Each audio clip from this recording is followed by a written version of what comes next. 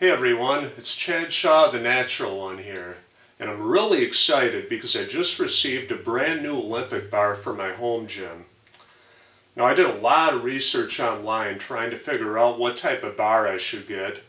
I wanted something that was budget friendly, but also something that was strong and durable that I knew could withstand a significant amount of weight. And my research led me to this bar right here.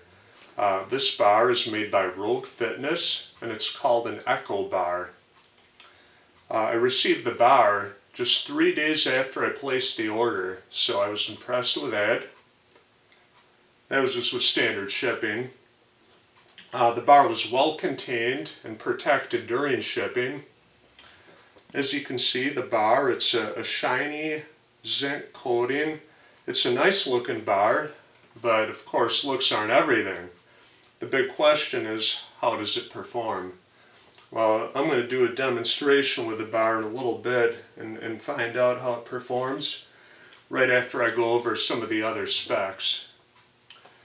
Now, looking at the knurling, it's a relatively smooth knurling. This is Rogue standard Olympic style knurling. Feels good in the hands. You can do a lot of high rep work with this bar and it's not going to butcher your palms like some of those powerlifting bars that have the really abrasive knurling. The bar, it's 28.5 millimeters in diameter, and it has a tensile strength of 190,000 psi. So that means the bar is going to be very strong, very durable, but at the same time, when the bar is loaded with a fair amount of weight, it's going to have some whip to it. And for people who don't know what whip is when you see a weightlifter hoisting up a bar loaded with weights and the bar bends and straightens back out. That's stored elastic energy being emitted from the bar, helping propel the bar upward. So whip's a good thing. Taking a look at the sleeves here, they don't rotate fast, but they rotate smoothly and consistently. The sleeves are equipped with durable bronze bushings. So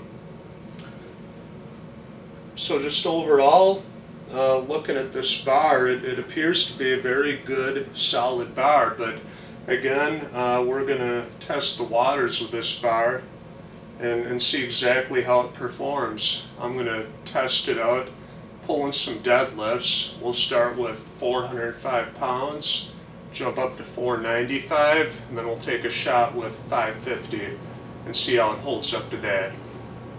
All right?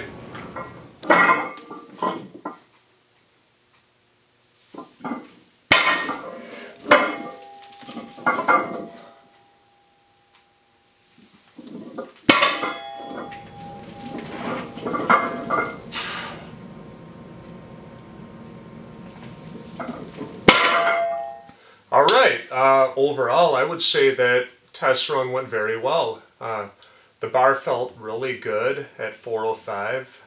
What traveled smoothly, it felt good in my hands. The same thing at 495 pounds, went up nice and smooth. 550 pounds, it went up more slowly, but it felt good in my hands. You know, the knurl, it was just perfect. It wasn't so abrasive like on a powerlifting bar where it butchers my hands, but at the same time it was just enough that I knew it wasn't going to slip out of my hands. It felt very solid and secure. It had some whip to the bar, a moderate amount of whip, which is what I suspected it would have.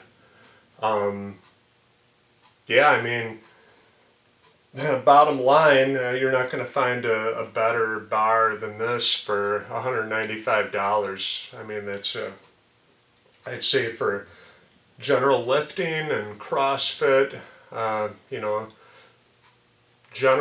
for general powerlifting, I'd say it's a great bar. If you're deadlifting or squatting over 800 pounds, then you might want to get a specialty powerlifting bar. But other than that, I think this bar is perfect. So that's my final assessment on the Rogue Echo Bar. Thanks for watching.